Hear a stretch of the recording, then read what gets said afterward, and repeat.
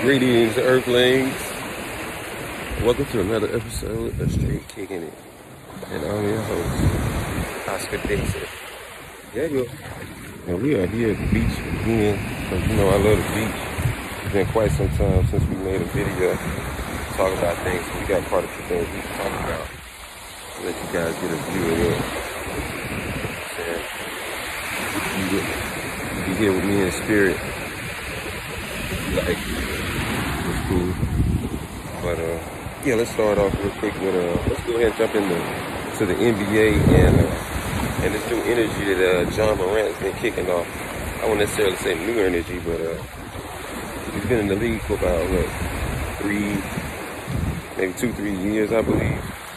But it feels like just recently, I don't know if those are new Memphis Grizzlies jerseys or if I think those are new Memphis Grizzlies jerseys that look way better than the old ones with the big Grizzly bear on it. I don't really care for those. It made me not want to even watch the game. So I like really never tuned into a Memphis basketball game and really paid attention until Ja came on the scene. And then the game seemed like it got exciting again. It got he's sort of steering it away from all of the non-contact that's going on in the sport these days. Dude really like that contact, so you know he's really into posterizing guys and embarrassing people, so to speak. But so NBA John Morant. I also read somewhere an article, but I'm not sure if it's true or not. I have to do more research. But he's supposed to be signed to Bread Game Entertainment. I believe he might end up rapping. I'm not sure, but I don't know if he raps or not. But I read somewhere that he signed with Bread Gang. That's Moneybagg Yo's.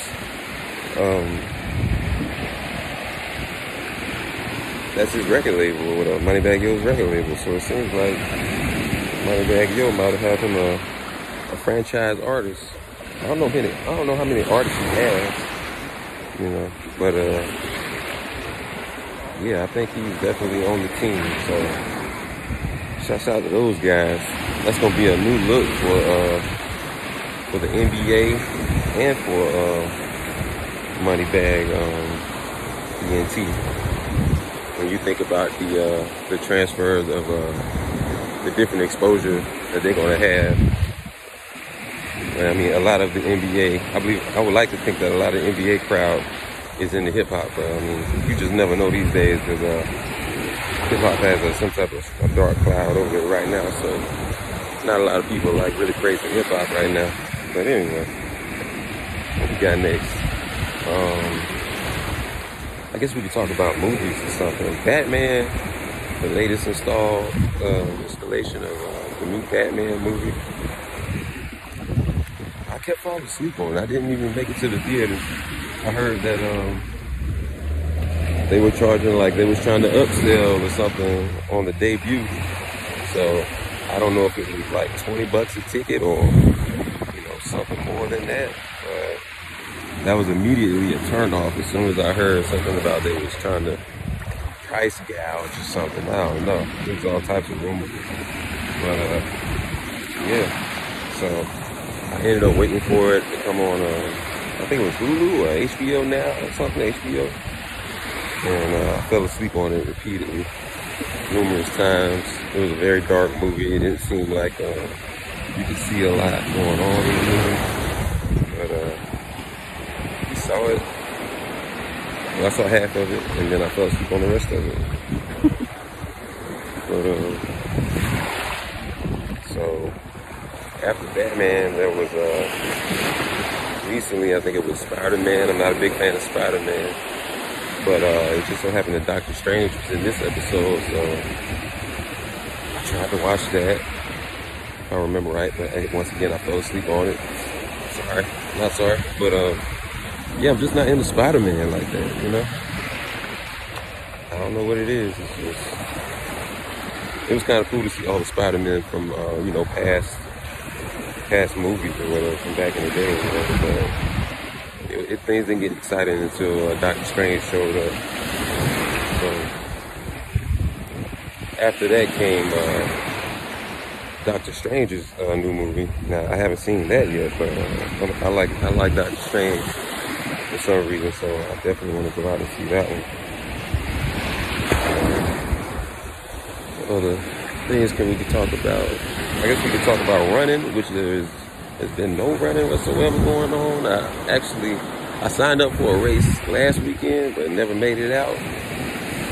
So it's just another constant struggle of working and trying to train for a run. It's just clashing right now, because right now I'm standing up working. So the last thing I want to do when I get off work is start running, especially after I've been standing up all day. But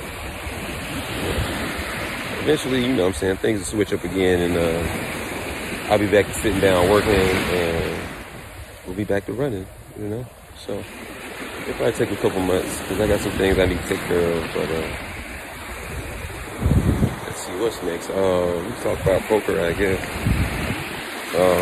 During the summer, I had a little bit of a break, so I was able to get it in a little bit more than often. So I ended up playing like, I don't know, maybe 3-4 times a week all throughout the summer. You know what I'm saying? Really damaged the bank account, because your boy was in that thing like just trying to learn and just trying to practice and, you know, try new things.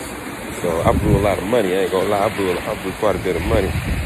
So now I got my poker face, you know what I'm saying, somewhat together. You know, I got some new tricks on my sleeve and all that. So definitely stay tuned for that. I think I'm gonna try and dive into something this summer a little bit more expensive, a little bit bigger buy-in, because it seems like you get the better experience, and it seems like I get better results when people are taking the game more seriously and they buy in for, you know, $400 or more. It seems like people take it a little bit more serious. It's not just like $40, $60, $80, $120 or something. It's, you buying in for $400.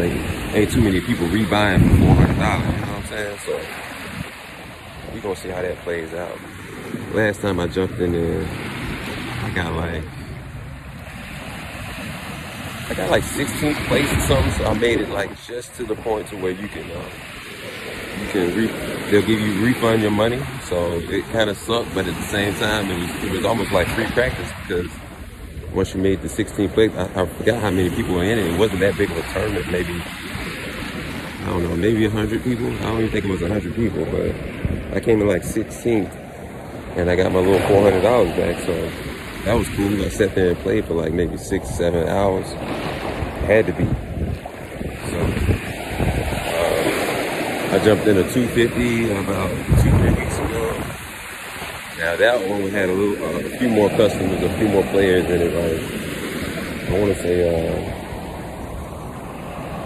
say it was close to 200 players. I think it was like 208 or something.